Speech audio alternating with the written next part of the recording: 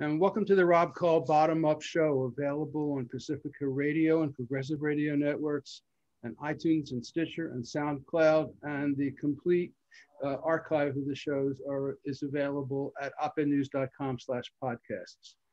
My guest for this show is Four Arrows, otherwise known as Don Jacobs, otherwise known as Wahinkpe Topa.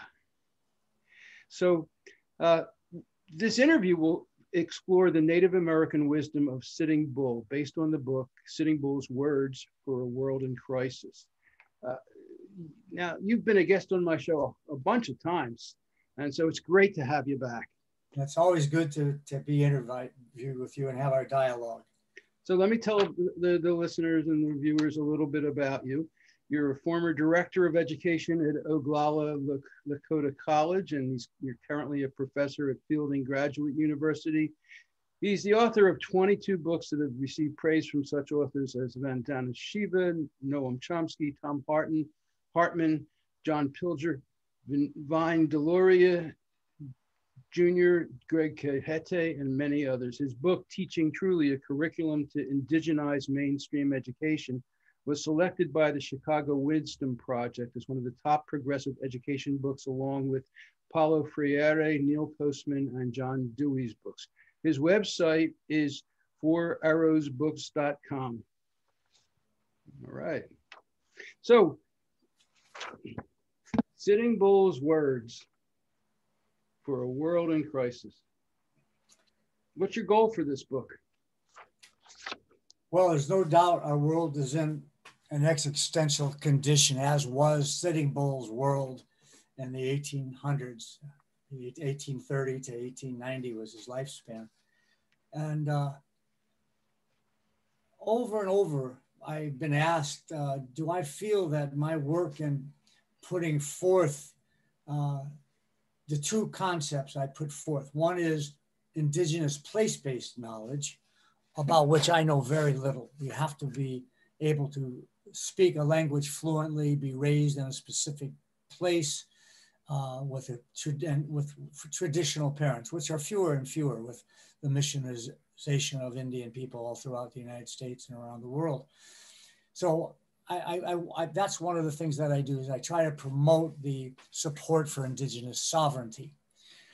But what my specialty is what are the common tenets, the beliefs, the worldview of all those great variety of indigenous cultures that are distinctly different from the worldview of the great variety of cultures under what we might call the dominant worldview.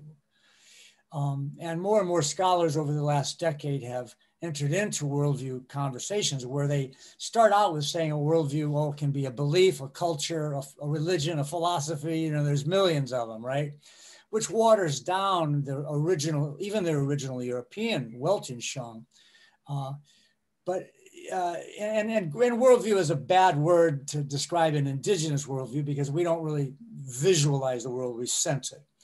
But it still is, over time, Robert Redfield, the father of social anthropology from the University of Chicago, in the 30s, he began to talk about worldview in a very important way and said there's really only three essential ones. There's the one from the East, the one from the West, and the one he called the primitive one.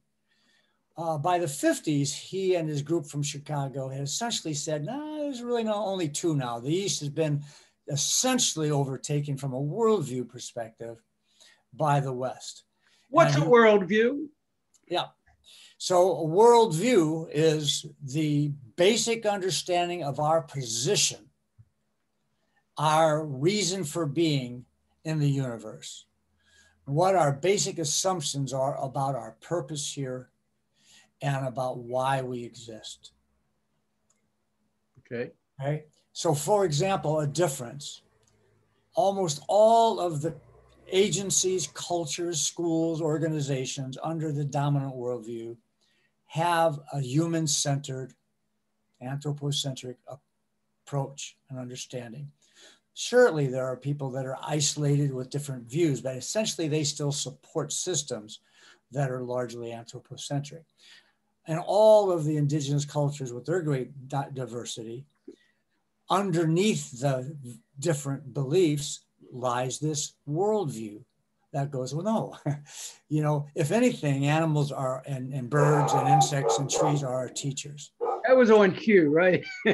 The barking. Let me see if I can slow that down.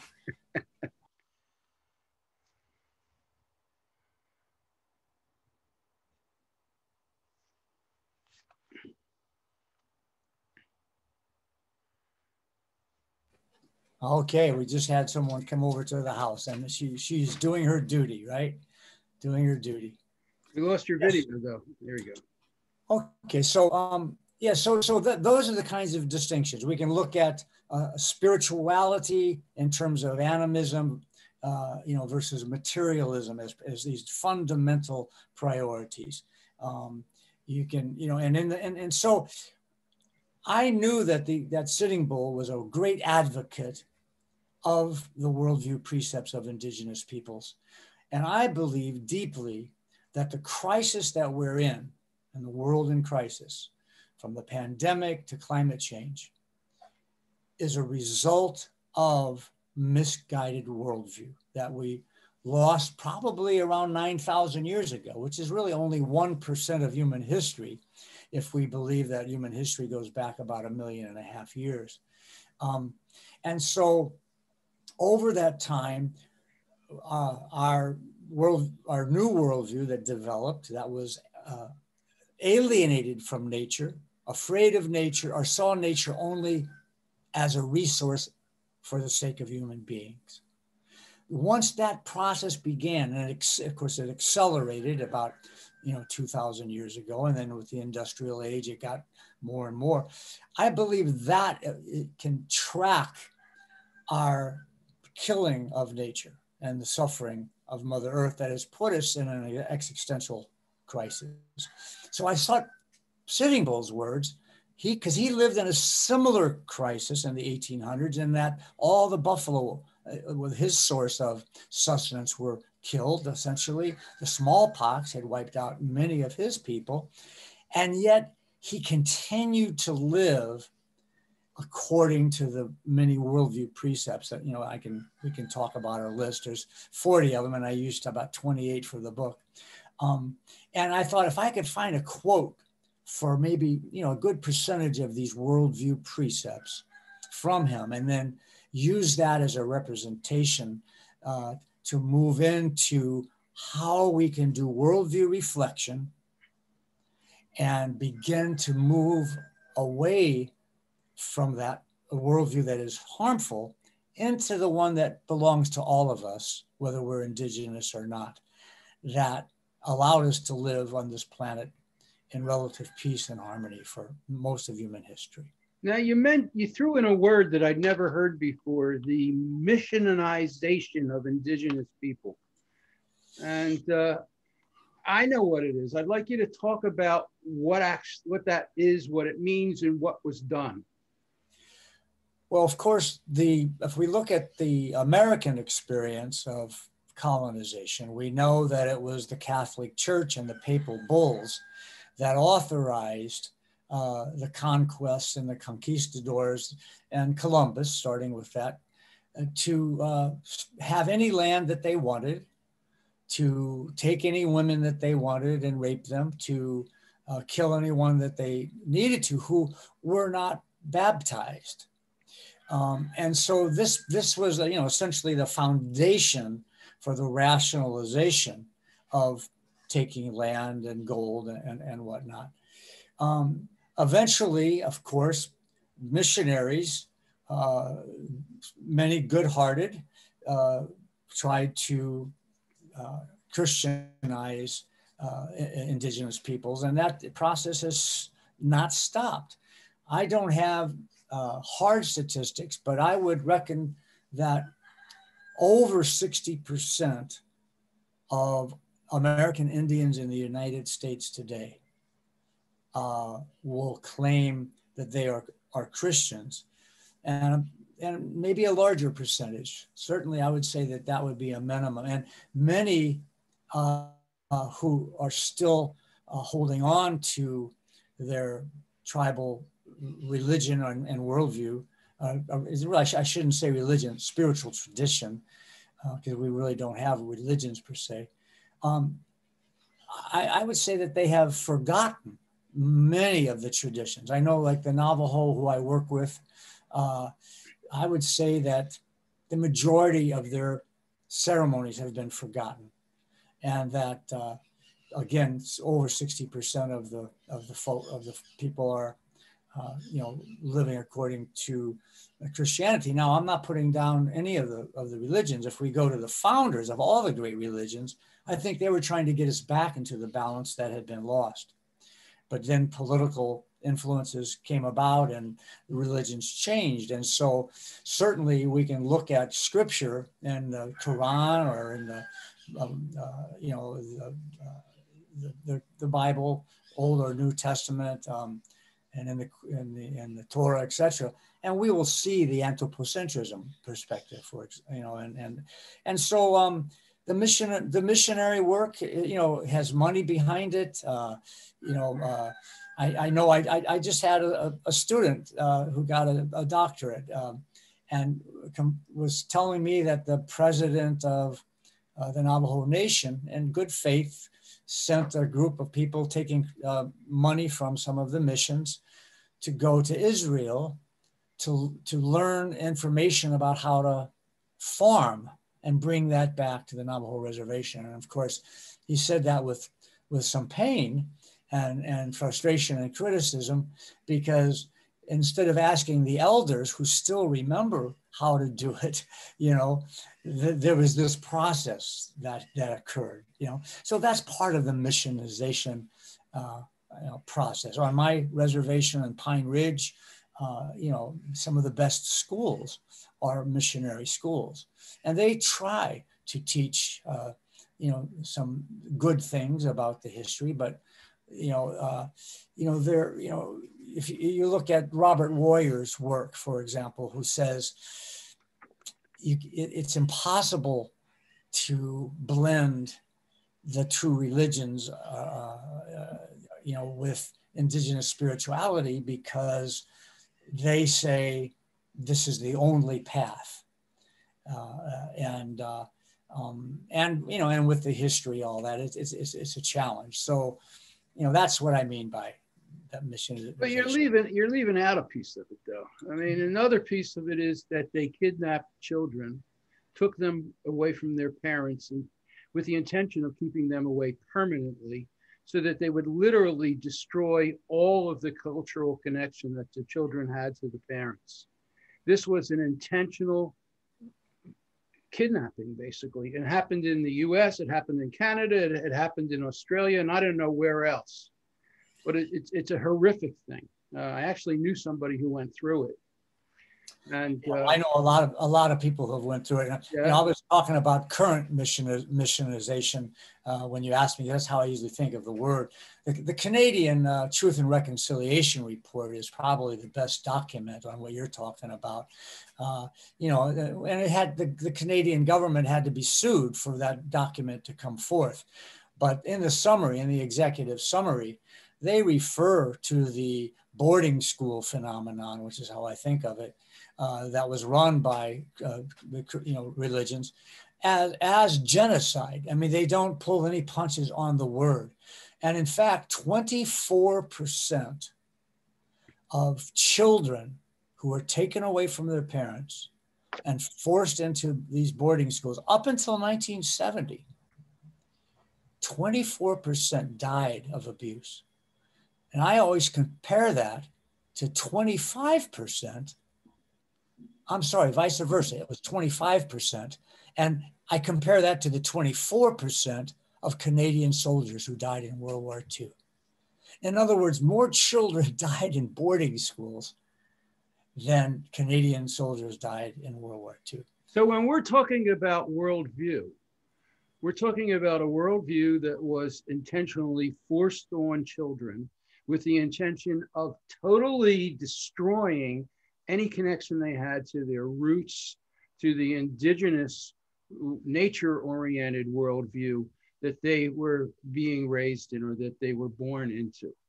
Exactly. So, for example, if we look at the table of contents of Sitting Bull, I'll just name the 17 things that were taken away from those children. And you can just, the listener can go, whoa, wait a minute, no wonder, right? No wonder we're in this mess. They took away truthfulness, okay? Because we know that the use of words for deceit have become and have been for a long time part of the indigenous or the dominant worldview. Fear-based. I'll just read them as the contents go. Untruthfulness to truthfulness is the negative to the positive, or the dominant to the indigenous. Fear-based to fearlessness-based. Hierarchical to non-hierarchical. Anthropocentric to non-anthropocentric. Low respect for women, which is obvious throughout all of even in the scriptures, to high respect for women. Fragmented learning to holistic learning. Non-spiritual to spiritual. Low regard for ceremony and trance state learning, and high regard. Emphasis on rights versus an emphasis on responsibility. Competition for the sake of winning versus competition for positive potentiality. Dualistic thinking compared to non-dualistic thinking. Detachment compared to empathy. Materialistic versus non-materialistic. Low social purpose to high social purpose. Limited intimacy to high intimacy. Relatively low personal vitality to high personal vitality. Talk about the health and vitality of indigenous people. You know, there are people that went AWOL from, you know, the cavalry because of the sanitation and the health and the vitality. And so, you know, it's like the criticism that is levied when I give these polarities is that this dualistic thinking, right? Well, one of the precepts in indigenous world, I just read 17 of the 40, is complementarity, seeking complementarity. Well, the indigenous worldview does that, whereas that isn't in the competitiveness in Darwin's idea of survival of the fittest. What do you mean by complementarity? Complementarity is in apparent opposites, seeing that there are symbiotic relationships. Okay, so being able to see an argument, a competitor, a tree, whatever, as not an opposite, but as something in which you have something in common that you can share in a way that helps one another, right? And so that's an indigenous worldview. But when I read these two options here, and you know, the defining the indigenous versus the dominant worldview, we're talking about coming to a cross in the roads and making a choice between two ways of being, one of which has probable benefits and the other one which has probable deficits, right? But it's really not a choice for most people. I mean, it's really, they go through Western culture, they grow up in it, they're exposed to television, they go through Western education, and unless they're highly wealthy and go to some kind of a special school where they get special attention, they're going to be processed in an education system that is designed to turn them into obedient workers and soldiers who embrace the way of seeing the world that is this dominant, anthropocentric, disconnected one. Because I really think, you know, I came up with this concept in my book, Bottom Up Revolution, of connection consciousness, bottom-up connection consciousness. And I really think that's one of the key elements that you're describing in the indigenous world, is being aware of how we're all connected together to each other and to nature. Exactly. I mean, that's the prayer when we go into a lodge. We say Mitakuye Yasi, which means we're all connected. It is that interconnectedness that is the core facet of spirituality. Spirituality in indigenous worldview means recognition that we're all connected and giving significance to others. So your book is capturing that and the only exception that I would say in your question that I would like to clarify is when you said except for wealthy people going to wealthy schools. In essence, that would be worse probably. In other words, that the promotion of the dominant worldview is probably more prolific because of the materialistic qualities. If you look at the Republican Party, Noam Chomsky says is the most dangerous organization in the world under Trump and maybe continuing. We know that the representation is about materialism. It's about wealth. It's about money. So the more moneyed, the more of a tendency to gravitate towards patriarchy, towards all these dominant worldviews. People in poverty living on the river probably have more respect for women. They probably have more respect for the water. And so I wouldn't make that exception, right? Well, generally, you're right. Yeah, the education is missing. The reason I said it is wealthy kids go to private schools where they get exposed to a broader range than if they're going to public schools. And but not they don't get exposed to this, but nobody does. Yeah. And so nobody gets exposed to it, but some people push it harder, right? And so it was almost the inverse. But that's why the solution. That's why I wrote the book that the Chicago Wisdom Project selected as one of the top progressive books. I was embarrassed to see, all the people that I learned from, John Dewey and Paulo Freire, but that book was about indigenizing mainstream education, teaching truly a curriculum to indigenize mainstream education. What I do in that book is I take all the subject areas and then I look at the Common Core standards that are requirements for it. And I show how each subject area is taught in a hegemonic way. Hegemonic meaning a way that the status quo ruling elite wants you to believe. So for example, in health education, 70% of all curriculum is about how to access the medical profession. It's not about preventive medicine, right? On and on and on, right? And so first I show how it's hegemonic, colonized, and dominant worldview oriented. And then I show if it were taught from an indigenous perspective, how would it look? Well, first of all, it wouldn't be fragmented into different courses. All the courses would be combined holistically, but then I go into that, right? So it's possible to teach. Now, Indian country is divided on whether that should happen or not. Half of my brothers and sisters say, no, if you're not indigenous, you can't teach this. Then I get back into, well, wait a minute. I know a lot of non-Indian people who are more indigenous than a lot of indigenous people based on what we were just talking about with missionization. So, but I've got friends that quote Fool's Crow, for example, who says, no one owns this worldview. This belongs to the earth and of all people on it, all creatures on it. So, but I do understand that other position because of misappropriation. People have taken, everything away, and now they're trying to take away the spirituality. And I agree to a degree that education is probably, a very difficult place for it to happen. I think, you've seen my quote on my email that says, higher education is not a place of enlightenment. It's a place where you come in and steal, what you can, right? So, but it's what we got. And so my work is to try to get educators to bring forth the cat-fawn connection, which is what in Sitting Bull I use, that came to me as a vision, as a vehicle, a tool to dehypnotize ourselves and to re-embrace the worldview. Okay, so we're going to talk about cat fawn and we're going to talk about the hypnosis of colonialism after a brief break for show ID.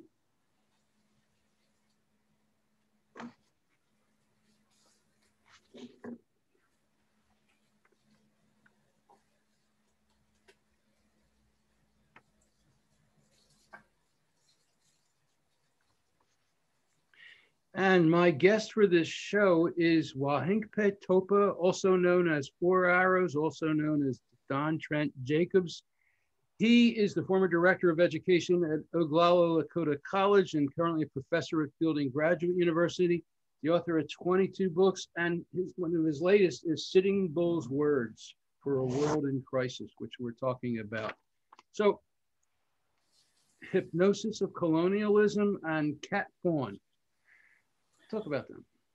Well, I taught hypnosis at UC Berkeley for people wanting to get, who are MFCCs, marriage, family, child counselors, who wanted to get certified so they could use hypnotherapy in their practice.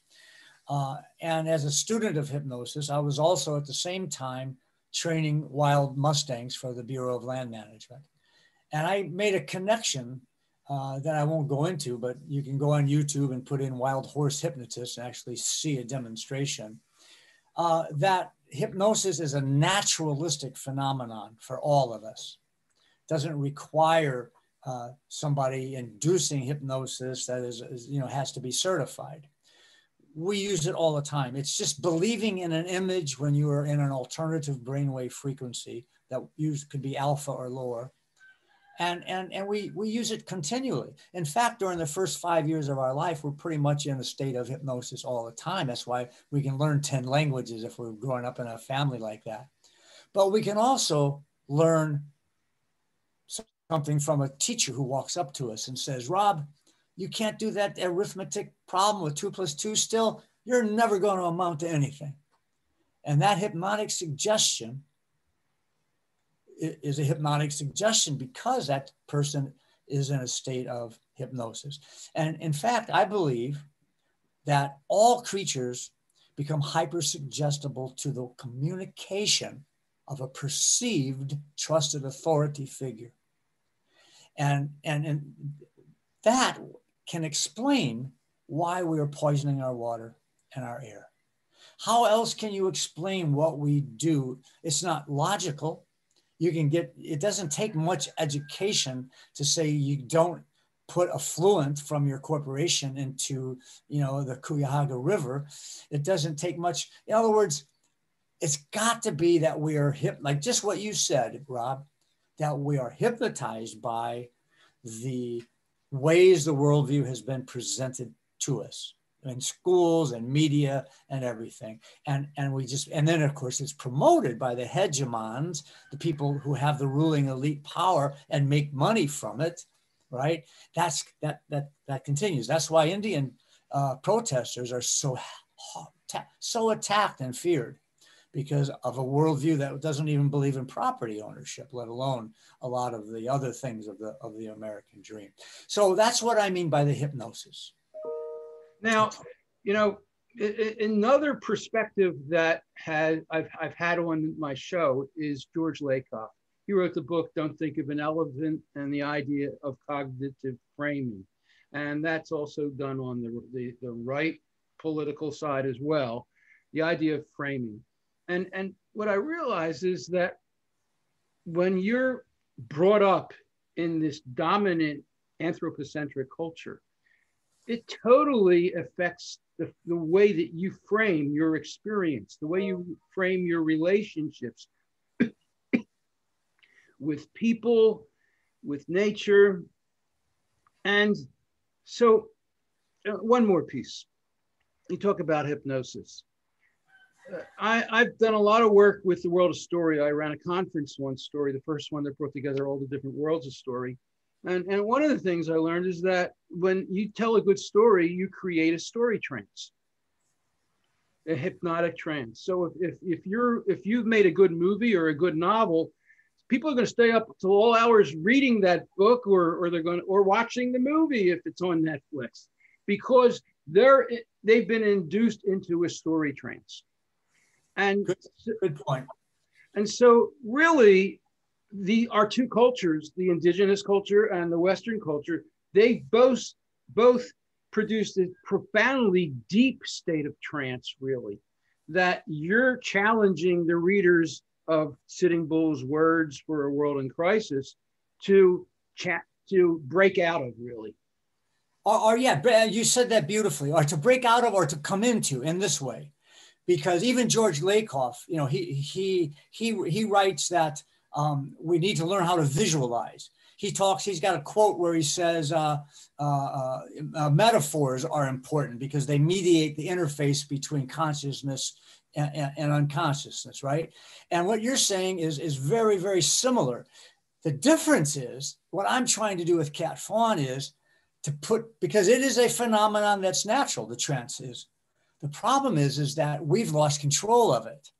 We've given control of it, right? So you're right on. And when we just tell stories, people are in trance. But if the stories are promoting materialism and money or anti-women or violence or guns, we're hypnotized into that. If the video games are doing it, we're hypnotized into that. If the teachers, you know, so what we've got to do is realize, wait a minute, I don't need to pay someone $300 an hour to hypnotize me to stop smoking.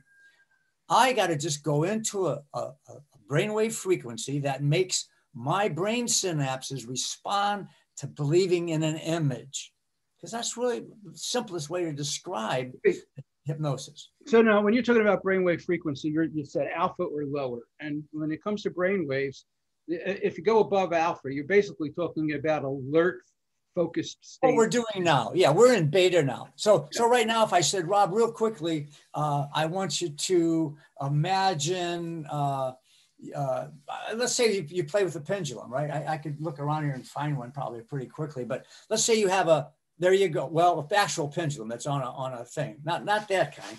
Let me see if yeah, right here. Let me just show you and your audience what I'm talking about, because actually this is how you don't have to pay somebody $300 to do hypnosis. So this is what I'm talking about. A lot of people have played with this, just like they've played with Ouija boards, right? Okay, so if you just you can make a piece of dental floss and a paper clip, works perfectly, right? Okay. So can you see this whole thing from my finger to the? Yeah, I can see it, but the radio listeners won't. So yeah, okay. So you can see it. So right now, if I wanted to imagine this going in a circle, and I just said, I want it to go in a circle. I'm imagining it going in a circle. Nothing's happening, right?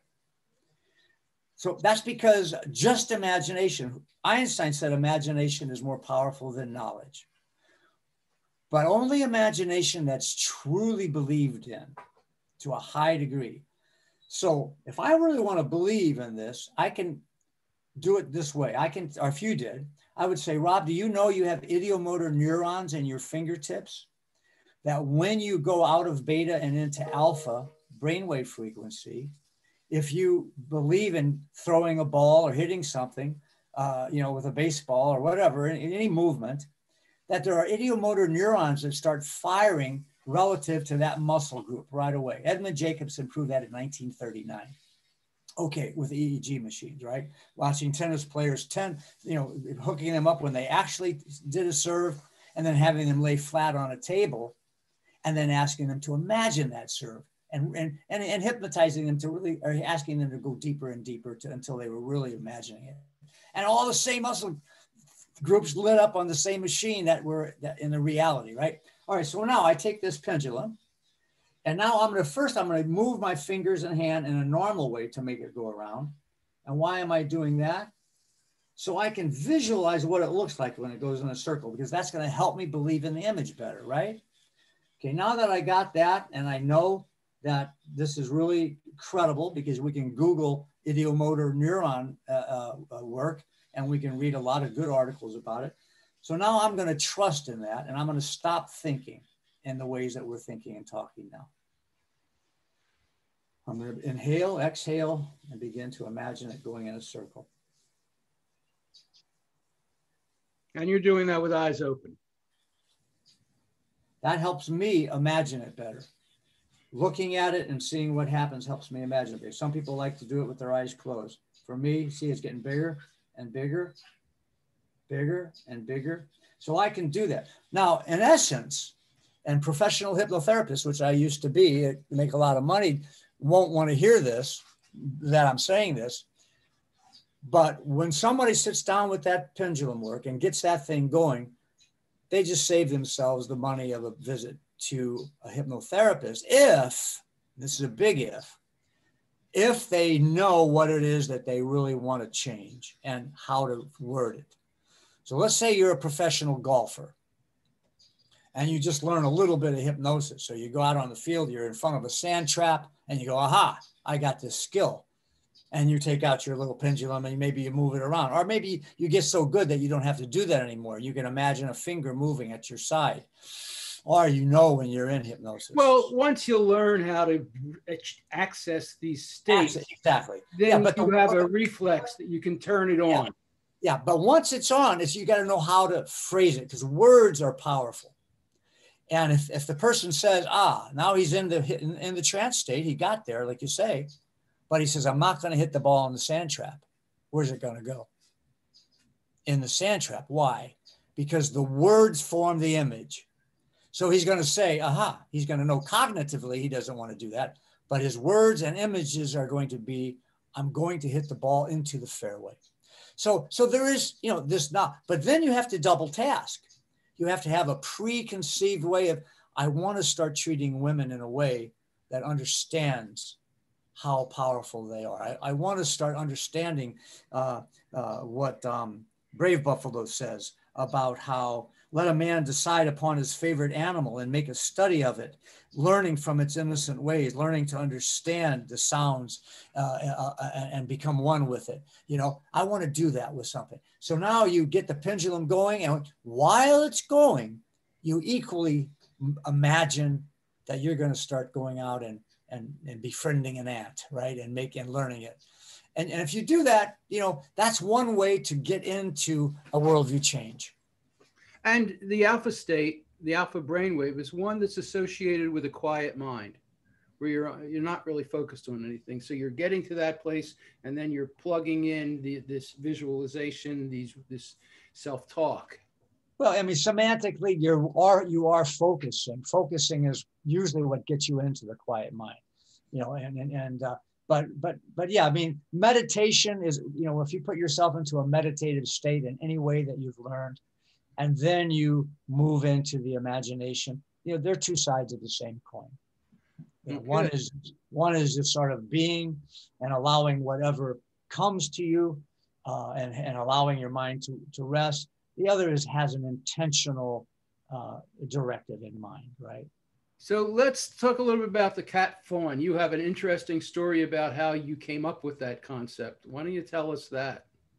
Well, so what cat fawn is concentration activated transformation, which is what we've been talking about. Okay, word for hypnosis, trance-based learning, which is what ceremonies are. Indigenous people knew this. They wanted to be more generous. They wanted to hunt better. They had a ceremony. They go into trance and they had intentionality and visions. Ceremony is cat. All right. Fawn are 4 worldview precepts that are thought very differently in dominant versus indigenous. In the indigenous way, once the fight or flight mechanism is taken care of, fear becomes an opportunity to practice a virtue like courage, generosity, patience, humility, honesty, fortitude. Authority in the dominant worldview is usually external. The preacher, the pope, the papa, the president.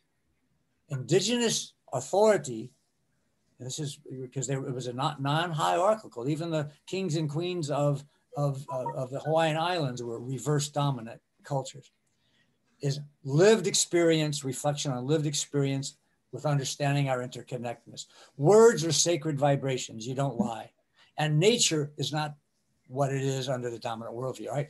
So how do you move once cognitive, metacognition means thinking about thinking. Once you use fawn and think about, well, why am I having this problem? What am I afraid of? On whose authority do I have the problem? What words do I use when I'm talking about the problem? And are they accurate? And how have I used nature to help me learn more about it? That's all you got to ask is those 4 questions. And then you go, oh my gosh, it's the worldview that's the problem. How do I get to it?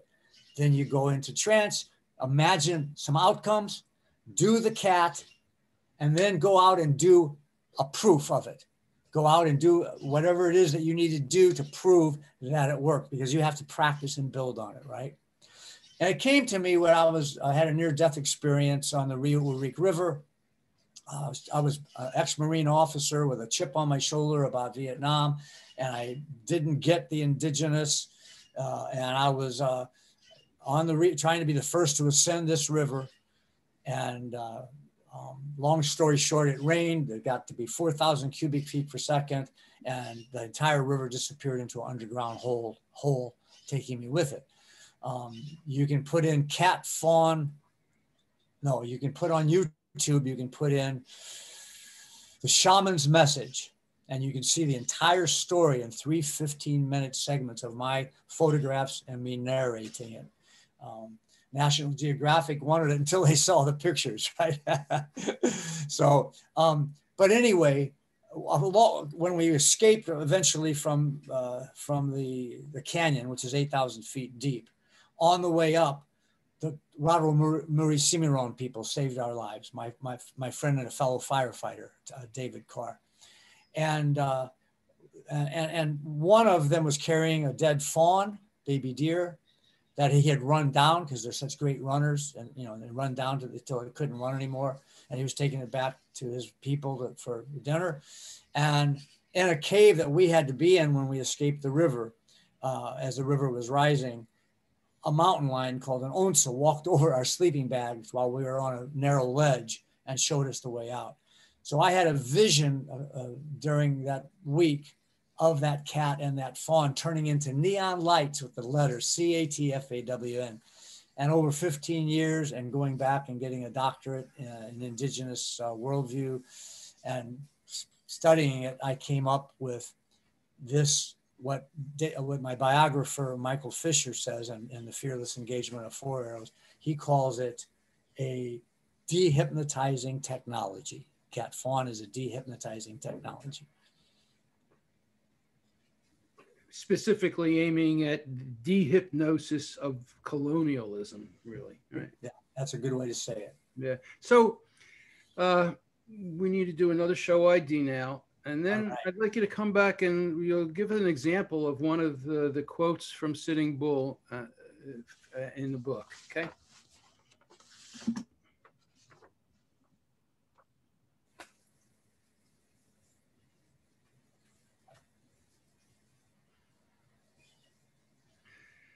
And my guest for this show is Wahinkpe Topa, also known as Four Arrows, also known as Don Trent Jacobs. He is a former director of education at Oglala Lakota College, currently a professor at Fielding Graduate University. He's the author of 22 books, and his most recent is Sitting Bull's Words for a World in Crisis. Now, in this book, you take a quote from Sitting Bull, and then you tell a story about the context in which the quote appeared. And the story is really important to this. So why don't you pick one from the book and tell us about the quote, tell us the story, and then tell us about how you apply cat fawn to it and how that fits into this discussion of the hypnosis of colonialism. Well, sure. Well, I just opened up to chapter 2, and it's about moving from a fear-based way of being in the world to a fearlessness-based way. That's the chapter. And the quote from Sitting Bull is, "Friends, hardships pursue me. Fearless of them, I live. Love of my country is the reason I'm doing this." And the context is just a paragraph. In December of 1876, Tatanka Ayoteke, that's Sitting Bull's name, and his band fled toward the Missouri bottoms after a costly battle with the U.S. Army. Cold and hungry, they came upon a freshly killed buffalo. They were amazed at their luck until they realized that it had been poisoned. They continued to the Canadian border. During the brutal journey, Sitting Bull composed and sang a song that relates to the fearlessness that was required for them to continue. And then I go on to tell about other stories where he and a colleague sat a certain number of meters, about 100 meters from a train that was stopped with shooters on the back of it. They were tempting as they smoked a chanupa, a pipe. They tempted these shooters, and the shooters shot at them and the bullets landed around them. And then they got up and left, right? Demonstrating of fearlessness. Now, the idea of fearlessness in Western philosophy is usually considered foolishness.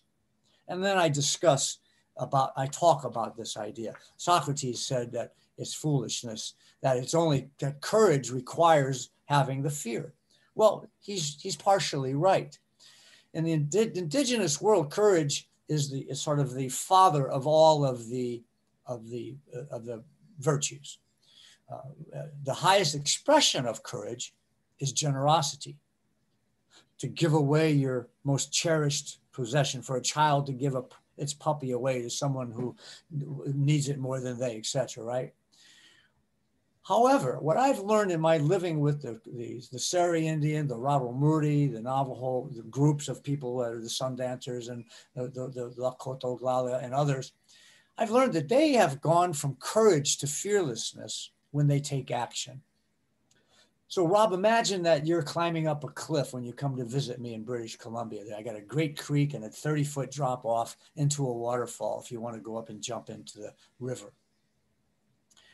Imagine that when you get up there, you know there's no fight or flight because we've checked it out. There's no submerged logs. You know it's deep. You saw me do it a couple of times. So now you go up there and you stand on the edge of that cliff. You're going to feel the fear. You know, it's 30 feet down and that's high and it's natural, right? But let's say you get the courage up to do it. And you say, okay, I'm going to trust 4 arrows on this. It looks like it could be really exhilarating. So I'm going to do it. Now you get the courage. Well, that's the courage we need and that indigenous people show when they stand against protesting miners, of their land or police, like I did at Standing Rock for four different times. The courage to stand up and speak truth to power, the courage that you have had and so much that you've done in your life. That's the courage. Now you jump. And on the way down, maybe you close your eyes, and then you hit the water. And then maybe you don't want to do it again. But now imagine that you've learned the indigenous way of moving from courage to fearlessness before you did that.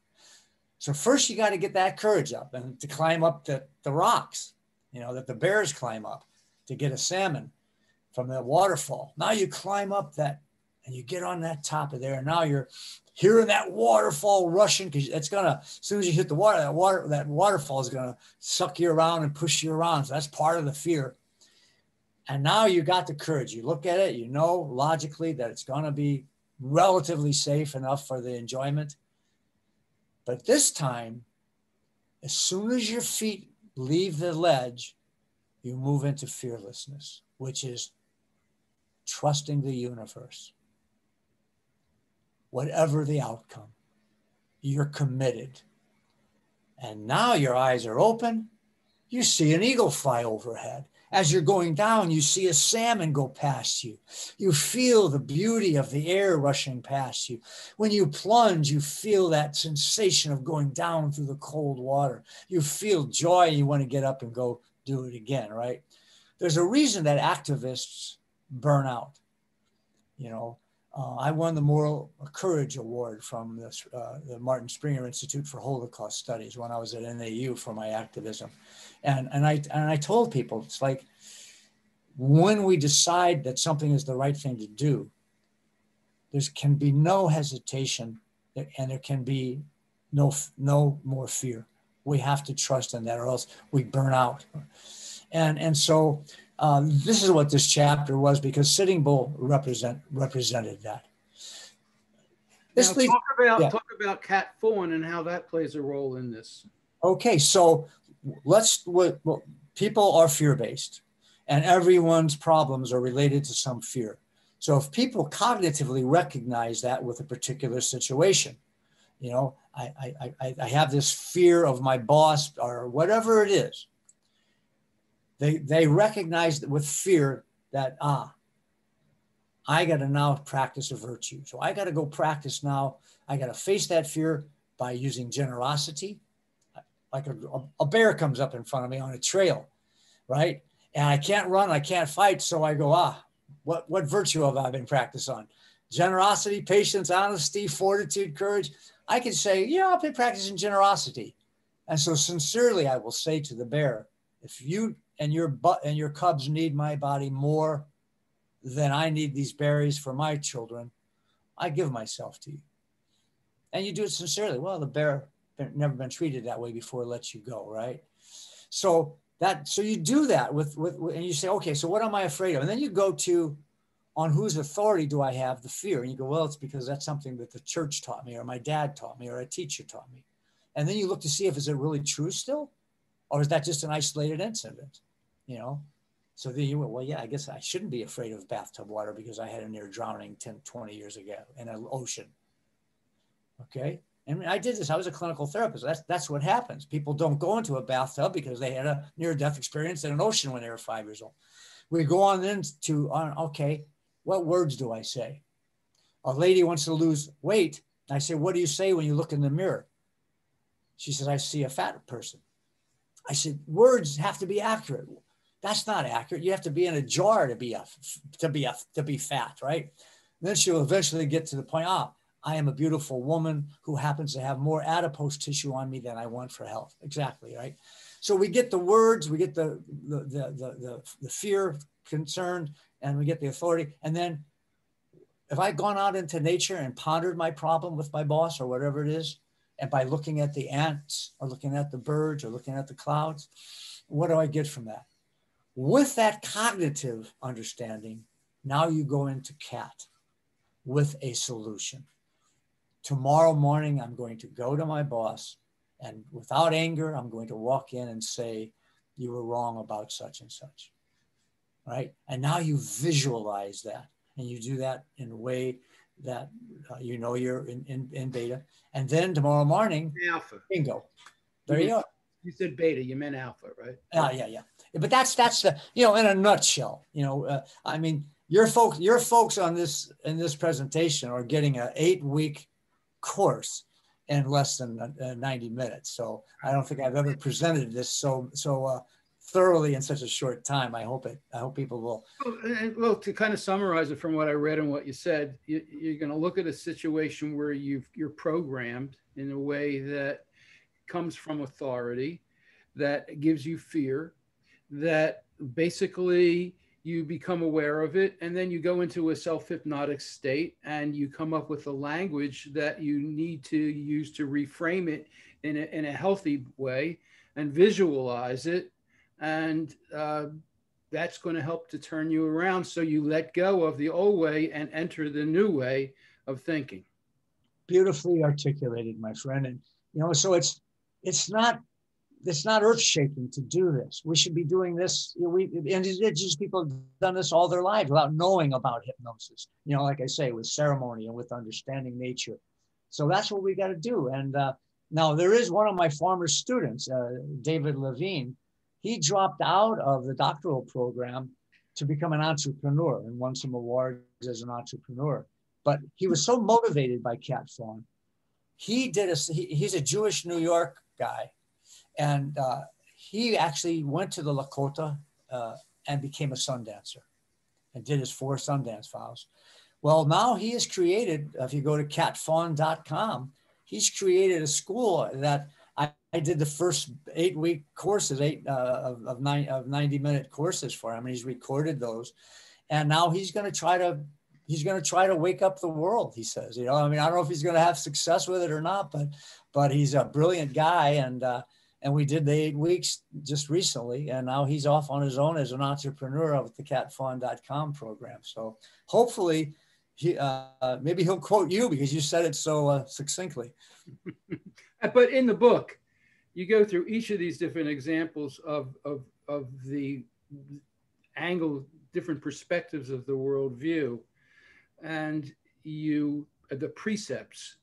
And you get into detail on how to look at the Cat Fawn ideas, how to look at your fear, how to look at your languaging and your visual imaging, and how to turn it around with self-hypnosis. You go into a lot of detail to make. Well, we did that detail. We had 17 people in the first Cat Fawn certification program, and I've gotten letters from 9 of them that have said that it's turned the world totally around, that it's just absolutely transformed them. But over the years, I wrote the first book on cat fawn and primal awareness back in 1998, Intertraditions International published it. And it was my doctoral dissertation at Boise State University. And over those years, there were cat fawn groups that were all over the world that were contacting me. So, there's some evidence that it works besides the vision. And of course, in indigenous ways, visions are a source of knowledge, just like research. And I got to add that it sounds really simple, and it is really simple, but to make it work, it takes a lot of work, and it takes a lot of focus and intention, I think, is a really important part of it. I agree 100%. Yeah. We got to wrap. Any final word? All right. No, just that, I've used this for 2 spontaneous remissions of non-Hodgkin's lymphoma cancer. I just had my second one, and I fell off the wagon by going back into, a lifestyle that was a little more stressful than it should have been. But, so it's powerful stuff. And I really hope that people really start thinking about worldview, and more importantly, supporting the people that still hold on to this and the more important place-based knowledge that comes from the language. So we can't do this independent of not supporting indigenous people around the world. All right. Thank you, Bob. Bye-bye. Thank you. My guest for this show has been Wahinkpe Topa, aka Four Arrows, aka Don Trent Jacobs, who is the author of 22 books, and his most recent is Sitting Bull's Words for a World in Crisis, and you can find out more about him at fourarrowsbooks.com. Thanks, Don. Okay, watch you.